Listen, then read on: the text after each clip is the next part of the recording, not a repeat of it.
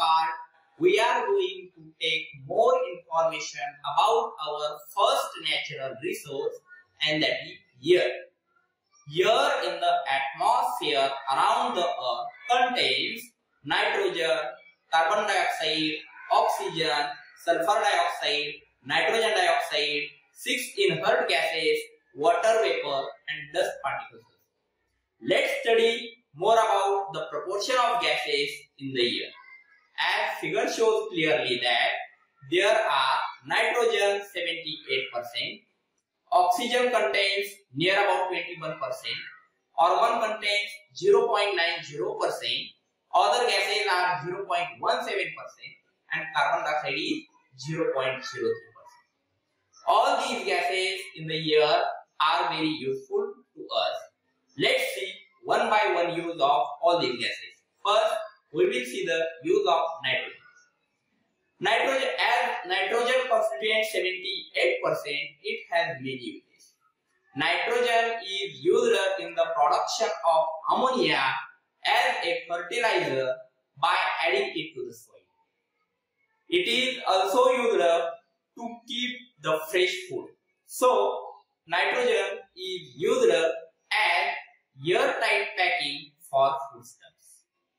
Oxygen is used in respiration. As we know that all living things inhale oxygen and give out carbon dioxide. So, for inhaling in respiration process, oxygen is needed.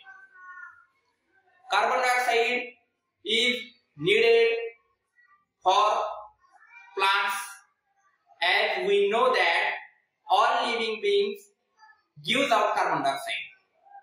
Let it all be utilized by plants in the production of their food, and this process is called as photosynthesis.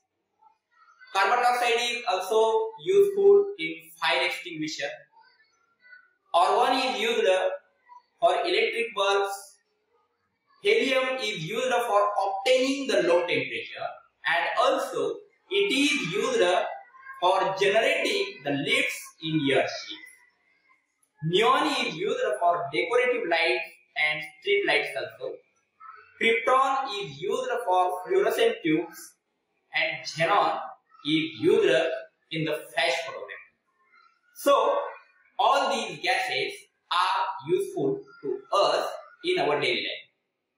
In short, we have to say that our first natural resource, air, plays the important and vital role in our daily life.